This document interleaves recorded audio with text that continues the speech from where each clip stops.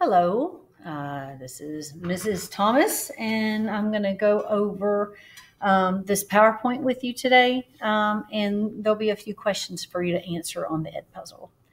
So we have a new type of writing that we're going to talk about. Descriptive writing is very much like narrative writing. In many ways, it's some of the best part of narrative writing. Focused in on just the skill of descriptive, writing a good description. Okay, so I want you to, so descriptive writing, descriptive essays are a powerful way to communicate an experience you've had or illustrate a subject in which you have expertise. So you really want to create the experience, or you really want to create a picture. That's what illustrate is, creating a picture with your words. So look at this image. What do you see? Okay, this picture was taken by Todd R. Darling, and it's one of his pictures in Home of the Brave. You can see all of his pictures. So if you are going to write about this picture, what might you say? So this is one way you might be able to describe this photograph. So as I read about it, I want you to look at the picture. The photo shows a group of 5 gathered in the ruins of a building with a graffiti of numbers, letters, and words all over the walls. A middle-aged man wearing sunglasses is leaning on a nearby wall. He has a cigarette in his hand. A young man is sitting on a footstool padded with clothes with extended legs. He stares intensely at an object held in his hands. An age-old woman is sitting across him holding a cigarette. A young woman standing close to the man walks over and watches him. A young man with tattooed hands is staring at the person sitting on the footstool, and a man smoking a cigarette is sitting on the open wall in the building. So in the description of the picture, what are some things that they considered? Okay.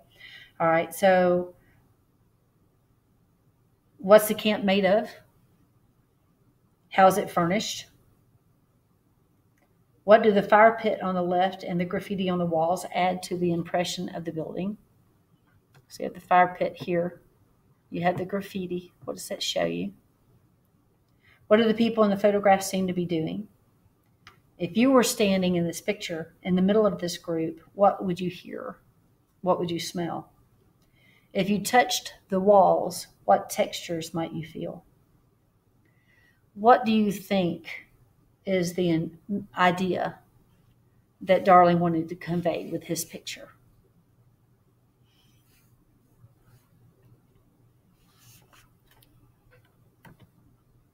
Okay, so there's two purposes of writing a description. Okay, the first one is to convey with feeling or personal writing. Another word that we're going to use is subjective. So you can write subjectively. That means with feeling. The other reason to write is to write objectively. Okay, that means you write without any bias or without any emotion. So part one, the first type of writing, you want to have emotion. The second one, you want to have without bias, without emotion. Okay, so when you write descriptively, there are 4 things to consider.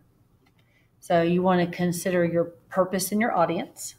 Okay, so what is your purpose? Do you want to convey an idea objectively? Is your audience students? Is your audience a scientific group? Or is your purpose to show an experience and to reveal emotion? And who's your audience? So thinking about who your audience is, you got to think about why you're writing, okay? And then let's say you were writing about something that happened downtown last night. So you were in downtown Radcliffe. Or let's change it. If you were in downtown Louisville and you wanted to talk about something that happened last night, well, if you were writing to other people who were very familiar with downtown Louisville, then you wouldn't need to spend a lot of time giving details of where you were. You could just say, I was down near Mudcat Charlie's, or I was near Actors Theater, okay? However, if you were writing for a bunch of readers who were not familiar with Louisville, then you would need to give some details. Downtown Louisville is next to the Ohio River. So you need to be give your audience that you're writing to the information they need to understand your description. Okay, and you need to know what you're going to accomplish. Okay, your point of view is your physical stance. So you're physically looking at what you're describing. Okay, so when you're writing descriptively, it's a good idea to, like we had here above, to actually look at the image. And I'm going to be asking you to write based on the image that you're going to share with me. So what is your perspective? Where are you physically? So I'm not talking about first or second or third person point of view. I'm talking about literally where you're standing. If you were holding up a camera, where are you looking? Okay. And then that would also create your organization. So if you were talking about this picture, are you going to organize it from the outside of this shelter looking in? Are you going to organize it? Are you going to talk about what happened from the left side of the picture to the right side of the picture, from the background of the picture to the foreground of the picture? How are you going to describe your image? All right, a dominant impression. So what is the dominant impression that you want to create for your reader? That's sort of like the thesis. So what is your main idea that you want to make? If you're writing objectively, then it's a good idea to just come out and say why you're writing. Okay. If you're writing subjectively, you might not need to state, I want you to know that it was scary, or I want you to know that it was sad. As you describe it, you can reveal your feelings and your emotions. You don't have to explicitly say what it is. Okay. Your details should be concrete and specific, but there shouldn't be too many details. Okay. Don't feel obliged to include every detail, because that's just going to make your writing chaotic, and for the reader, it's going to make your writing boring. You want to make the important details very clear and describe them thoroughly, but only the important ones. So choosing on what you pick to describe and what you choose not to pick to describe will affect the impression that you make for your reader. So for instance, they didn't talk about the fact that it looks like it's a sunny day. It doesn't talk about that it looks like there's water here outside the window. Nothing outside the building was described. They only described what was inside. With your details, be very concrete and specific. Don't say that there were flowers, but say that there were roses or tulips or dandelions. Don't say that that's a pretty purse, but you can say it's bedazzled, or that it's glossy, or that you don't say your room is pretty, but you could say your room is immaculate. Okay. And then finally, don't just say that they had a dog, but you can say it's a golden retriever, or you can say it's a golden retriever puppy. So it's a completely different image in your mind depending on what you say. All right, so descriptive writing, whether you plan to write a personal subjective account or an analytic, which is more rigorous, more formal given account, reading other descriptive essays will help guide you to success. And so we're going to do some reading of some descriptive essays tomorrow. A descriptive essay will invite the reader to imagine. They experience whatever's going on with the text. It contains sensory and figurative language. Sensory language, of course, 5 senses. What do you see? What do you hear? What do you touch? What do you taste? What do you smell? So it's a type of writing that describes something. A descriptive text should describe something that the writer has experienced or knows about with sufficient detail to communicate that subject to a reader. So if I feel like I've seen what you're writing about, if I feel like I've experienced what you're writing about, then your description has been successful. So usually you don't have descriptive writing just for the point of descriptive writing, okay? You use it in the midst of other writing. So in your narratives that you wrote over the weekend, you should have had at least some sections of descriptive writing within your narrative, okay? it gives a break. So if you were writing a research paper, you might have a moment within your research paper where you did something descriptively, and it kind of gives it a break. Okay, if when you're writing an argument, you say you're writing an argument about you could writing an argument about why dogs are a better pet than a cat. And then you could break into a personal experience of what it's like for you to go home and have your dog meet you at the door with a wagging tail and being happy to see you. And then your cat ignoring you and acting like they don't even care that you came home. So you could kind of use that personal experience, okay, and be very descriptive about it to strengthen your argument. You want to be careful when you're sharing your personal experience. If you're too personal, you might seem silly or over dramatic. But if you're too impersonal, you get boring. So the art of descriptive text is getting the balance between the two. All right, so personal is subjective, analytic is objective. So we're going to talk about the two different approaches. So a subjective writing is very much like a narrative essay, okay? So you talk about your feelings, your response to things. This can be engaging for empathic readers, but it can be vague and disorganized. So some people love to read diction. Other people like to read. Some people love to read fiction. Other people love to read nonfiction. Maybe you like all the emotions of fiction. Maybe you would prefer to have the facts and the knowledge of the nonfiction. What do you prefer? Okay. So to write a successful personal essay, you need to focus and relay only the aspects that most fully express your experience. They also benefit from a lot of vivid, evocative language.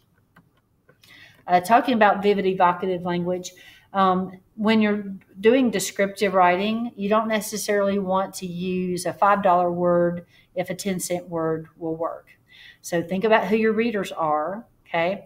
If your readers aren't going to know the meaning of the $5 word, then you're actually hurting yourself. So think about who your readers are, and you do want to use language that they'll understand. If they don't understand the language, like maybe you're talking about skateboarders and you're using some skateboarding slang, and your reader doesn't skateboard, then you might need to explain some of that skateboarding jargon. Okay, so personal essays example. So you could describe a long nature, you could talk about experience of going to Saunders Springs, or when you went to the Grand Canyon, something about nature. You could describe your favorite sport. Give us some good sensory details of playing football, playing basketball, playing Fortnite. Okay, so really give a lot of details and explanation. You could reflect on your birthday. You could talk about your birthday party or birthday surprise. You could reflect on the fact that you're getting older, or that you're becoming an adult and you're about to be 18, or you just turned 18. Okay, or you could talk about things that shaped you in the past. You could write descriptively about your parents, about your grandparents, about a conversation that you had that was meaningful. Now, objective writing, analytic, I know there's no D there, but you pronounce one. Analytic essays are formal.